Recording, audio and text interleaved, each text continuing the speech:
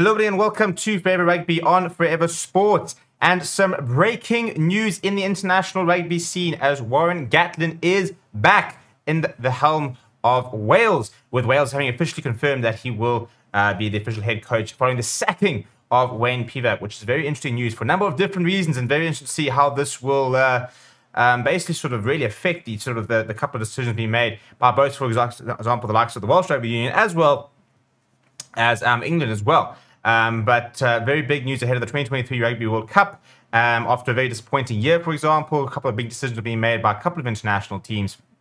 And it'll be interesting to see exactly how this all sort of pans out. Before we look at the official statement, please do smash like on the video and subscribe to the channel as well. So we sort of expected to see an announcement about Wayne Pivac. It was announced that Wales Rugby Union were doing a sort of a review process. Rugby Football Union was doing the same thing about the England national side, following two pretty disappointing seasons from both by Wales as well as England, and very disappointing alternation series by both sort of teams. And the reason I mentioned England is because Warren Gatland obviously is a coach who's world renowned. The current British and Irish Lions coach, or was British Irish Lions coach. We wait to see if he'll do it again.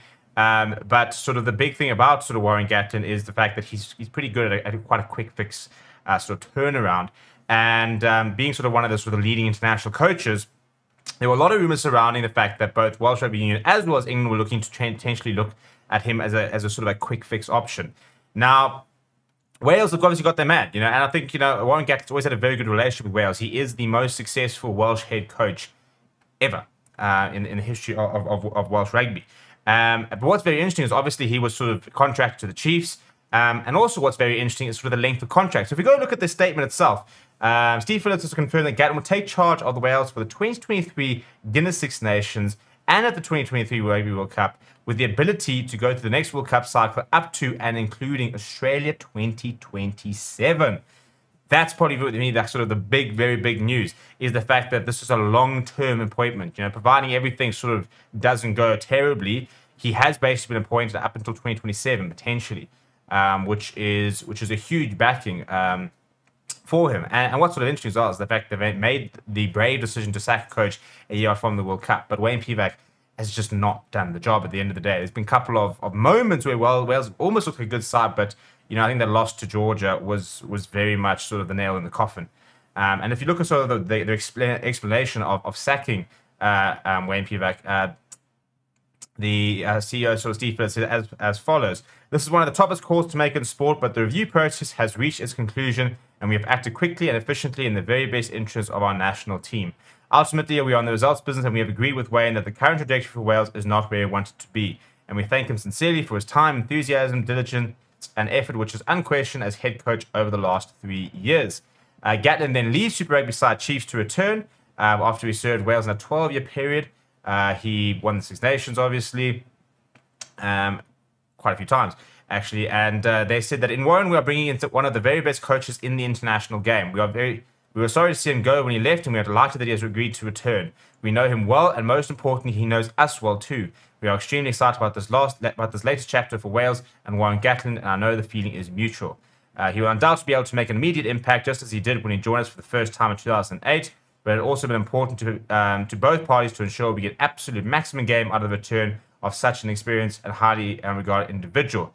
It is for this reason we are particularly pleased to have been able to secure Warren's services for the next few years with the ability to go to the 2027 World Cup.